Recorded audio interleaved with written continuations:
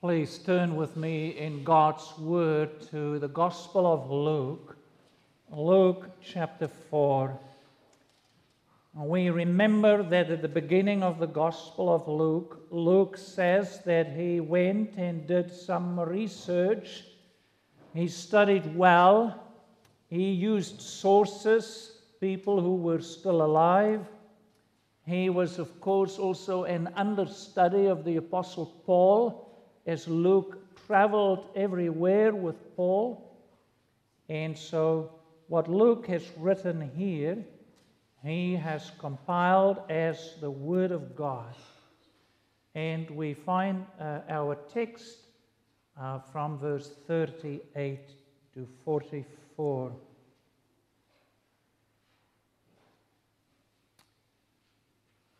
Then he got up and left the synagogue and entered Simon's home. Now Simon's mother-in-law was suffering from a high fever, and they asked him to help her. And standing over her, he rebuked the fever, and it left her, and she immediately got up and waited on them. While the sun was setting, all those who had any who were sick with various diseases brought them to him, and laying his hands on each one of them, he was healing them. Demons also were coming out of many, shouting, "You are the Son of God." But rebuking them, he would not allow them to speak, because they knew him to be the Christ. When day came, Jesus left and went to a secluded place. And the crowds were searching for him and came to him and tried to keep him from going away from them.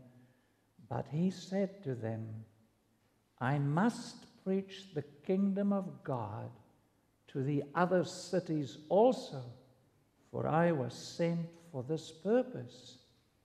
So he kept on preaching in the synagogues of Judea. Now you might want to look at the footnote here at Judea. Because Judea, the Hebrew word for Judea is Yehuda, and it can simply mean the synagogues of the Jews. Not so much Judea, but the synagogues of the Jews, because Mark in his gospel tells us that Jesus kept on preaching in the synagogues of Galilee. My brother and sister, as said, we have just heard the Word of God, a word which directs people, which rebukes people, which draws people closer to God, comforts people and strengthens them. And we take his word as such. Congregation of our Lord Jesus Christ, the 4 verses before our text, verses that I preached on 6 weeks ago, describe how our Lord taught in a synagogue in Capernaum, and how in that synagogue he expelled a demon from a demon-possessed man. Well, gauging from our text for this morning, it is still that same day. Yes, it's still that same Sabbath. And from that synagogue where Jesus had taught and expelled that demon, he went straight to the home of Simon Peter. I had the privilege of standing there, at least on the floor of that house. It seems quite a few people lived in that house, at least Simon Peter with his wife. Yes, some disciples had wives. And also Peter's wife's mother was there. And also Andrew, Peter's brother. Well, from what happens there in Peter's house, you and I get another chance to look at our Lord, and to see his power, to see his love, his compassion, and his faithfulness to his calling, we also see again his identity revealed. Now, you and I, being mere human beings, we can never be 100% like Jesus. However, the more and more you and I live lives surrendered to Jesus Christ, the more and more we will display some of the qualities of our Lord Jesus Christ. And so the sermon has 3 points: compassionate, sharing, and then the question, why miracles? Firstly, then, compassionate. From our text and from its parallels in Mark and Matthew and John, we understand that as soon as Jesus entered Peter's house, he saw that Peter's mother-in-law was lying sick, suffering from a fever. In fact, in verse 38, Dr. Luke, because he was a doctor, tells us it was a high fever. Well, you and I know that it's quite normal for children to have high fevers, scary ones too. But when adults have fevers, let alone high ones, they are usually very sick and miserable. So Peter and those of his house asked Jesus about her. Then we are told that Jesus went and he stood over her, probably in a way that he was leaning over her and taking her hand, as Mark says, and lifting her up while he rebuked the fever. How strange it sounds that something which is not a person, yes, a fever, is rebuked. But you and I must understand that whatever the reason for the fever, whether a virus or whether bacteria, the Lord of the universe has the power to rebuke and command even these things. And then we read that she immediately got up.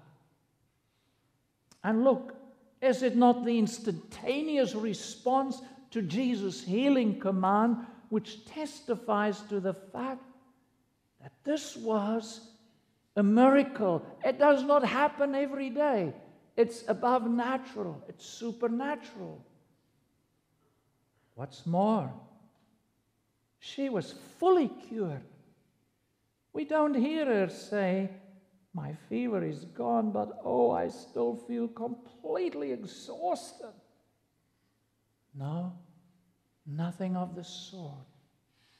1 minute before Jesus took her by the hand and rebuked the fever, this mother-in-law was still red hot with fever and flushed cheeks, with burning hot skin, with lots of sweating, perhaps even shivering. But the next minute, every fever symptom had vanished, not the slightest fatigue. And now she's even serving them. Clearly a miracle. The news of this miracle spread like hotcakes through the whole town. So many people who had sicknesses and something wrong with them waited till just before sunset, when the Sabbath was considered to be over. And then they were all brought to the door of Simon Peter's house. And Jesus, because of his love and compassion, denied none of them. No, verse 40 confirms, and laying his hand on each one of them, he was healing them. And they came not just with fevers, like the mother-in-law. No, verse 40 tells us they came with various illnesses. In other words, there was no room to suspect that Jesus' healing power was restricted to just one kind of disease. No, he had a remedy for every malady. And there again, at Peter's front door, just as earlier that day in the synagogue, he also drove demons out of some people. Now, last time we talked about the demons. It sounds strange in the 21st century to hear of demons. But allow me to remind us all of what was said in the previous sermon. There has never been a period in human history when the demonic world was more actively at work and furiously engaged against the kingdom of God than in the first century. Why? Well, because the Son of God was walking on this earth and all the power of hell was unleashed against him.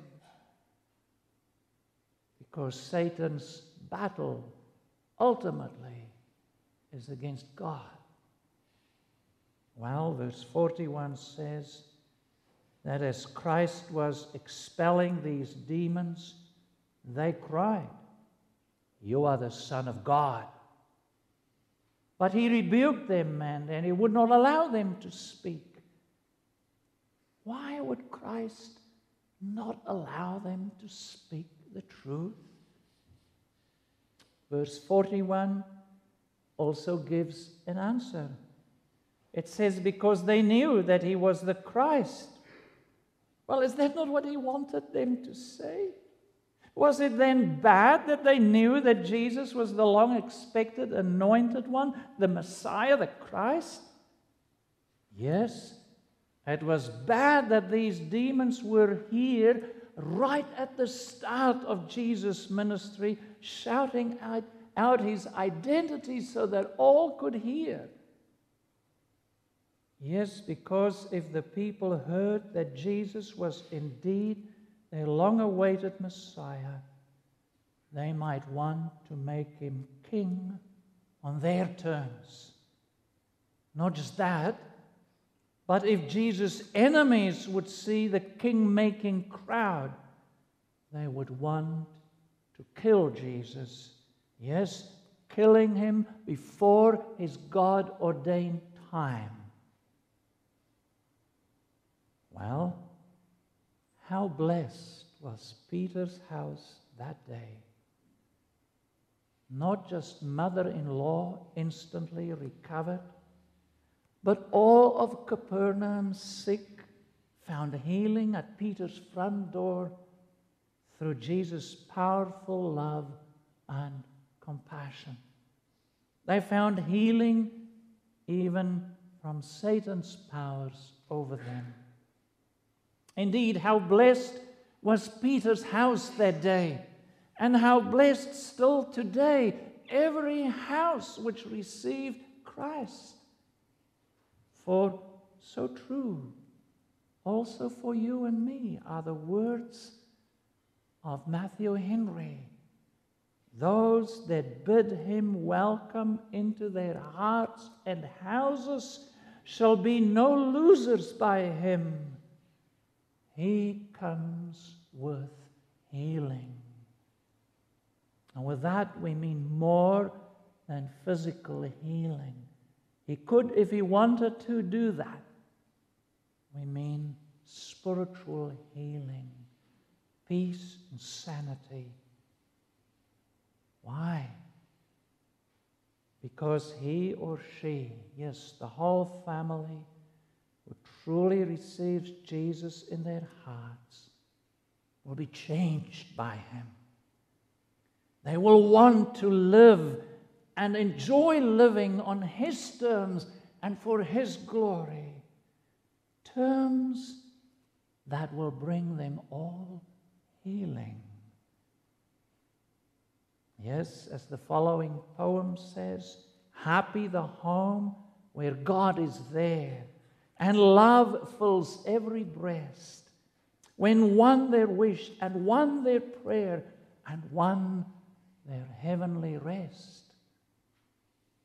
My brother and sister, our Lord's sympathy, His empathy, yes, His compassion was and is deep, it's effective, it's personal to everyone who comes to Him.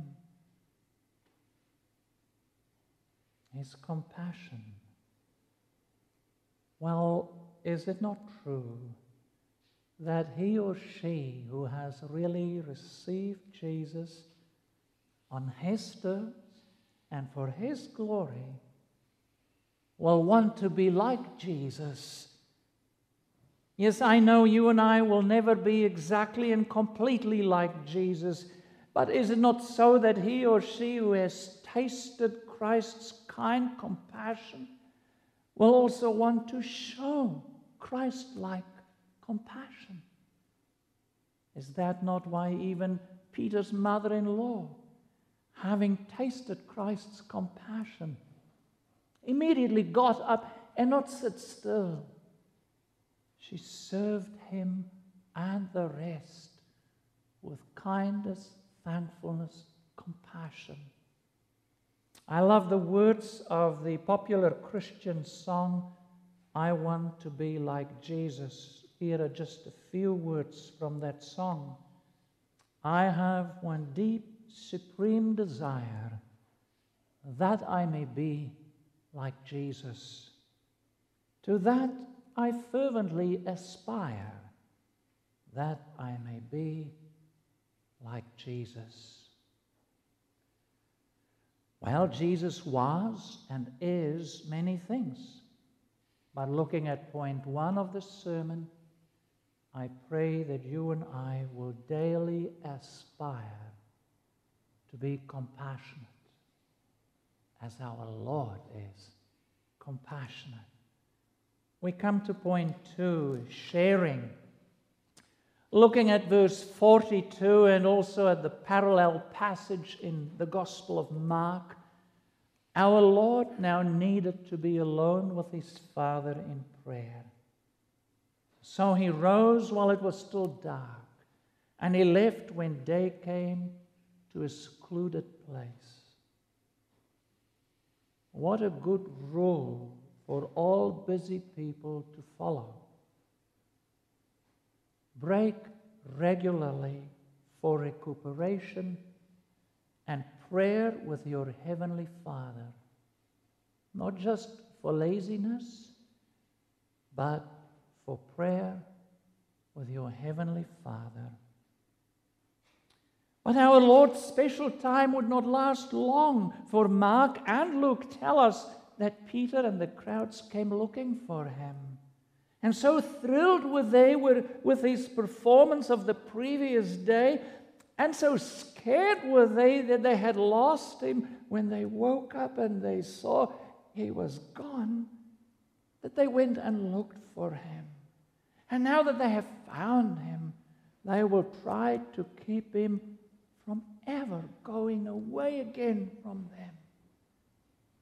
You see, these people thought that in order to enjoy God's gifts, they must keep these gifts and Jesus all to themselves. In this, they were no different to many others right through the ages and today, who want to keep Jesus just for themselves. Well, are not people who keep Christ just for themselves like the Dead Sea compared to the Sea of Galilee? Yes, the Sea of Galilee is fresh and vibrant because it passes on to the south the refreshing waters which flow into it and have flowed into it from the north. But the Dead Sea just keeps on receiving its waters, receiving and receiving it from the Jordan, not letting it out. Thus, it has become and remains stagnant and dead. But that's not what Christ's heart is like. No, for he straightway corrects these selfish Christ restrainers and saying to them, I must preach the kingdom of God to the other cities also, for I was sent for this purpose. Indeed, Jesus understood his purpose and calling. God Triune had called him for the purpose of preaching the good news of the kingdom of God to all the world, starting, of course, as verse 44 says, with the preaching in all the synagogues of the Jews. What is the good news of the kingdom of God? Well, that eventually God will bring a fully redeemed universe in which every human being who has by grace through faith received God through Jesus Christ will be forever at home with him. But as Jesus was proclaiming this good news with power and compassion, and still even in our day, the kingdom of God was and is in an already but not yet state. Yes, the kingdom of God, which started off like a small mustard seed, is currently still growing and growing. And the day of the final realization of this kingdom is always getting closer and closer and closer. And knowing this and longing for this, all who love Jesus keep on praying. Thy kingdom come, and thy will be done on earth, just as it is in heaven. And yet, all who love Jesus will not just be praying. No, they will, like their Lord, always be aware of the purpose of God, and that is to share Christ with others. Yes, not selfishly holding him just for themselves. Granted, you and I cannot all be full-time missionaries. Yet everyone who loves Jesus is called to, with word and deed, preach the good news of the kingdom of God right there where we are. To that end, you and I are at times exhorted by hymns like this one, by Francis Havergal. Lord, speak to me that I may speak. Here is stanza 2. Oh, teach me, Lord, that I may teach the precious things thou dost impart, and wing my words that they may reach the hidden depths of many a heart. That was point 2, sharing. We come to the last point. Miracles. Why miracles? My brother and sister, our text has shown us that Jesus performed many miracles of various kinds. The question now is, why did he perform miracles? You know, I have once asked even a Jewish rabbi, do you know of any rabbi at the time of Jesus who was healing also, not just preaching? They have to shake their head. There was none. So the first reason which could be given is indeed that which we have already given under point 1, that Jesus was and is compassionate. He is filled with love and care for the sick and suffering who came to him. Of course, this is a very good reason for his miracles, but his compassion, moving as it is, that's not the ultimate reason for the miracle. So what then was the reason for Jesus' miracles? Was it to prove the existence of God? No. For anyone who is honest with him or herself will be able to, by mere observation of this wonderful creation, think and conclude that God does exist. As Romans 1 verse 20 says, for God's invisible attributes have clearly been perceived ever since the creation of the world in the things that have been made. So if Jesus' miracles were they not so much to show his compassion, neither to prove the existence of God, what was then their purpose? Well, did you know that nowhere does the New Testament use the word miracle?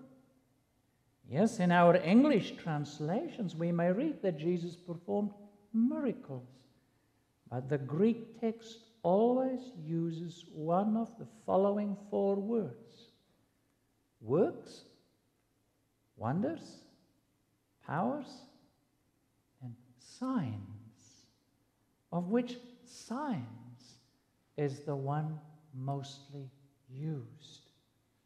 In other words, each one of Jesus' miracles really acted like a sign, which pointed to a reality greater than that sign. Yes, to a reality of even greater significance. And what was the greater significance to which Christ's miracles were pointing? Well, they were pointing to the fact that Jesus was operating by God's authority. And so to a large extent, the signs which Jesus performed had the same task as the signs which every Old Testament prophet who could heal performed. These signs were saying, this prophet is not just preaching by his own authority, but by God's authority. And this was the case with sign-performing Elijah, Elisha, and Moses. My brother and sister, remember how Moses answered God when God commanded him to go back from Midian to Egypt to lead God's people out?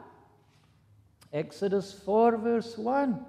Then Moses answered, but behold, Lord, they will not believe me or listen to my voice, for they will say, the Lord did not appear to you. And what did the Lord then give Moses? So that the people would believe that he was really sent by God himself? Well, the Lord then gave Moses signs. Exodus 4 verse 2 and following. The Lord said to Moses, what is that in your right hand? Moses said, staff. And God said, throw it on the ground. So he threw it on the ground and it became a serpent, and Moses ran from it. But the Lord said to Moses, put out your hand and catch it by the tail. So he put out his hand and caught it, and it became a staff again in his hand. Then the Lord said these important words of Exodus 4 verse 5. That they may believe that the Lord, the God of their fathers, the God of Abraham, the God of Isaac, and the God of Jacob, has appeared to you. That's why I give you these signs. Well then, in case one sign would not be enough to convince the Israelites and Pharaoh that Moses came by God's orders, God told Moses again in verse 6, put your hand inside your cloak. And you know the story, how his hand came out leprous. And the Lord says, put it back in again, and now pull it out. And it was healed. And then we read in verse 8, if they will not believe you, God said, or listen to the first sign, they may believe the latter sign.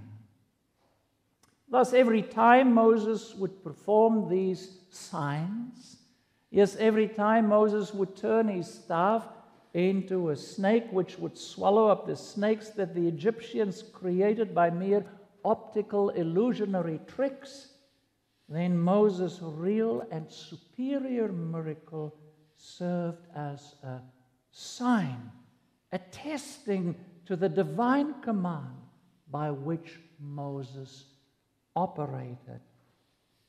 The same is true just on a higher level for Jesus, who came as the Son of God. Yes, every miracle Jesus performed, although the miracle had no mouth or tongue to speak, was boldly saying, this man, Jesus, is operating by God's own authority. His miracles are signs supporting his preached words, words that say that he is the Son of God. So believe in him for your salvation. Thus, Jesus' miracles were attestations of who he was and is. My brother and sister, is it now a wonder that the Apostle John writes in John 20, verse 30 and 31, now Jesus did many other signs in the presence of his disciples, which are not written in this book, but these are written so that you may believe that Jesus is the Christ, the Son of God, and that by believing you may have life in his name. Wainuiomata Church family, blessed is every one of you who sees the signs Jesus performed in our text. Yes, blessed are you if you then believe Jesus because of the signs that he is the Son of God. Blessed are you too if you and I, moved by Jesus, go share him in words and in deeds of Christ-like compassion. Amen.